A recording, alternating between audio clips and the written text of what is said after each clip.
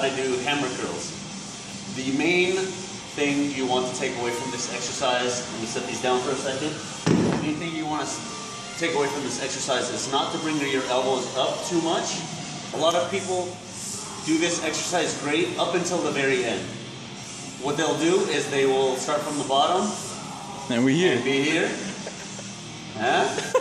So start from the bottom and come here, and then what they will do to think that they get a longer range of motion is bring their elbows up. Now they're doing this probably unintentionally, and I want you to check yourself out in the mirror. If you have one to your sides, which is ideal. If not, just turn your body. But what they'll end up doing is basically bringing their elbows up, and now they're involving their shoulders, and we don't want to turn a bicep workout into a shoulder routine. I'm going to show you how to do it correctly, and then I'm going to show you how to do it incorrectly.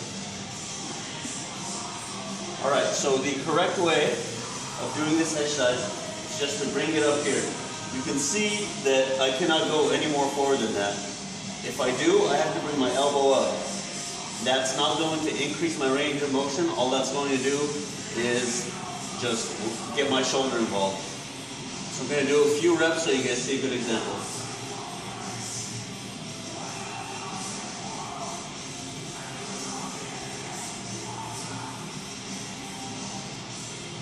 Now hammer curls are going to work the outside of the bicep and the outside of the forearm. So it's going to give you that illusion like you have a bigger arm than you actually do. It's going to give you that nice peak look. I'm going to show you what it looks like from the front so you get an idea of what to do if you're looking at a mirror straight ahead. What to do and what not to do.